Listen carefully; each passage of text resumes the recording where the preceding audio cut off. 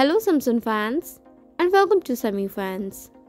Following the Chinese network provider terms of uses, Samsung has started removing the 5G switching icon from the Galaxy devices notification shared, confirmed Samsung China.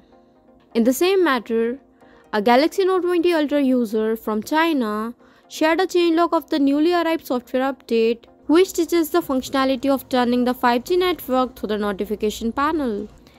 As you can see in the new Galaxy Note 20 Ultra update screenshot, the changelog clearly mentioned that there will be no 5G icon in the notification shade of your smartphone after installing this software. Aside from this, the second revision of the changelog reveals that Samsung has made this decision following the terms and conditions of China Mobile Communication Corporation. So, caution arises that no 5G connectivity after update? No, it's not true.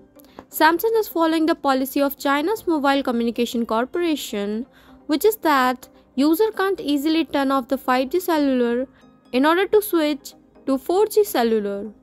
Even after upgrading the latest software on your Galaxy, you will be able to switch from 5G to 4G through your phone setting, then go to connection, then click on mobile networks, then from network mode.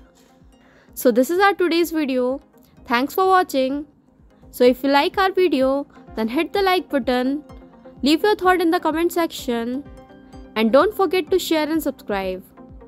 For more information, visit SammyFans.